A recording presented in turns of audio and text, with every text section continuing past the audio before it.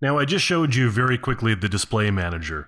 Let me go back to that. I'm still in the XFCE session that I jumped into. So I'm going to log out here and we're going to go back to the display manager.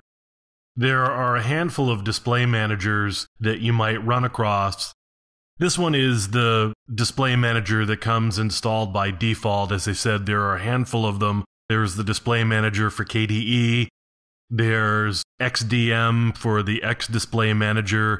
There's GDM for the GNOME display manager. There's also LightDM.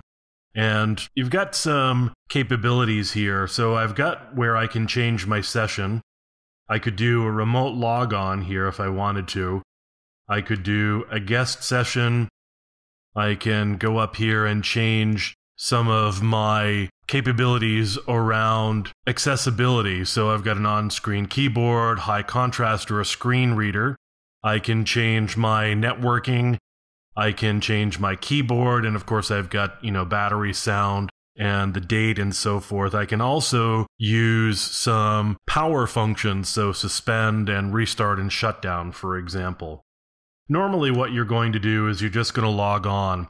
And actually what I've got my system set up to do is to auto-log me on, because really I'm just using this virtual machine for doing this set of videos and doing this training. So I'm not really worried about other people coming up to my system, booting it up and getting in as me and doing things. You can actually set it up to auto-log you in if that's what you want to do. That's something that I did at the point where I was doing the install. And as I said, you can log out anytime you want. If there were other users on here, I could log in as other users. My user happens to be the only user that's on here. And of course, I can just log in, and I'm going to make sure that my session is changed to be the Ubuntu default, which is the Unity session that we've actually been working with so far.